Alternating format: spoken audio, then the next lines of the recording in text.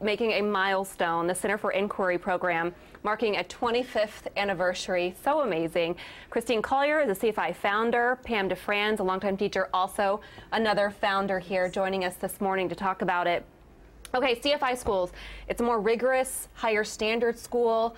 How does it separate itself from the other elementaries and junior highs of its kind? Well, the wonderful thing about the Center for Inquiry Schools is it was one of the first choice programs within the Indianapolis Public Schools.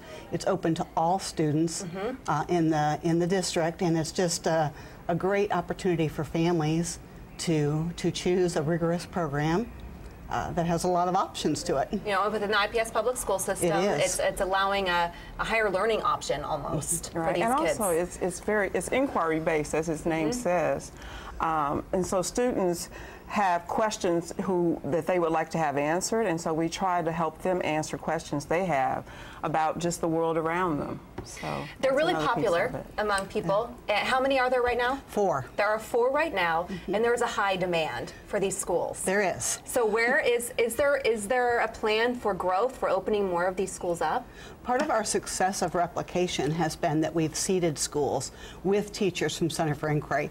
Pam started at our first school and is now teaching at our 4th school, and that's true for me also. So yes, there's a demand for growth, but we also want to make sure that we hold true to what we know has been successful in replication. So as you train more teachers and there are more, kind of like a farm crop, if you will, to then go open another school, that's how you'll do it. So it's only as fast as you can groom the teachers to go for that new school. That's true. Okay.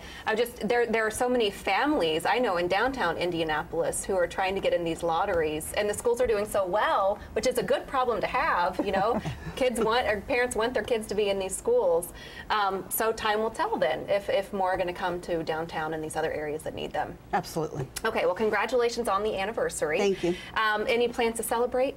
We do. We have wonderful plans to celebrate. Friday night is our adults only celebration at the Central Library, and you can link to tickets to that event and information about that event on the IPS website and the Center for Inquiry website. And then Saturday we are having a huge block party. We want the whole city to come and celebrate with us. That's at School 2 downtown. We're hosting it at that site, and there'll be a history booth, the unveiling of our documentary, food trucks, fun areas for the students, kids zone. So come one, come all. We want everyone to come and celebrate. Fantastic. And just for my own curiosity, as a teacher and watching these kids who come in and then following them throughout the years, what are the biggest changes you see in them in being in an inquiry school, getting those questions answered?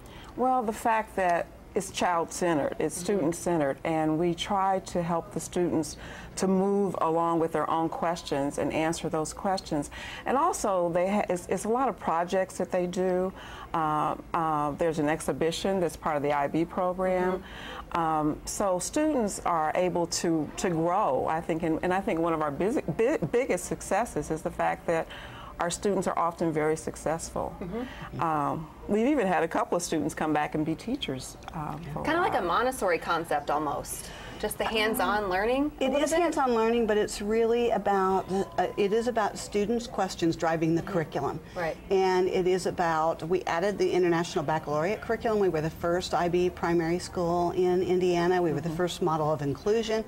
So we really tried to model best practices and with that, help other schools in our city to grow. Fantastic. Ladies, thank you so much. Congratulations, and have so much fun this weekend. We will. Thanks. Randy Ellis, it should be pretty decent weather. I mean,